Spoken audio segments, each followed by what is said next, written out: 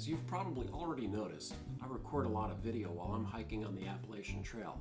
As a YouTuber and a vlogger, I find myself posting photos to Instagram, Facebook, doing the occasional live stream on YouTube, and taking lots of photos. I also have a rechargeable headlamp, and sometimes I bring my Smooth Q gimbal. This puts a big drain on my battery.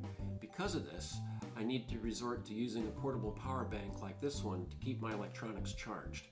On a typical weekend, I charge my iPhone 6 at least twice, as well as my other accessories.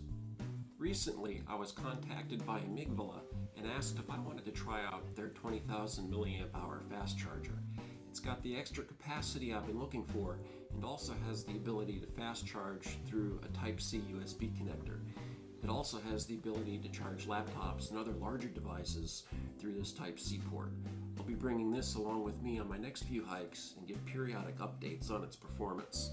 The unit did come nicely packaged, and it's got two short adapter cables. One is a Type-C to Type-C connector, and the other is a Type-A to Type-C connector.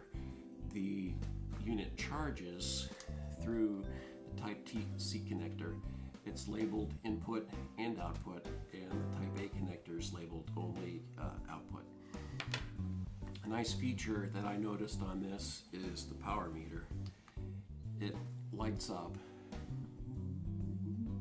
and it shows you how much is left. Rather than dots and bars, it shows a number, which is nice. The unit weighs about 410 grams. It's 14.5 ounces. It's a little bit heavy for hiking, but if you need this much capacity, this unit has it. The unit will charge using a standard 12-watt wall wart, like an Apple iPhone or iPad one, the bigger one. And it takes about 15 hours to get a full charge on this using the standard USB type connector. If you use a Type-C, it's supposed to be a lot faster. I don't own a Type-C, so I can't check that capability out just yet. I did notice a couple weird things with this when you start it up.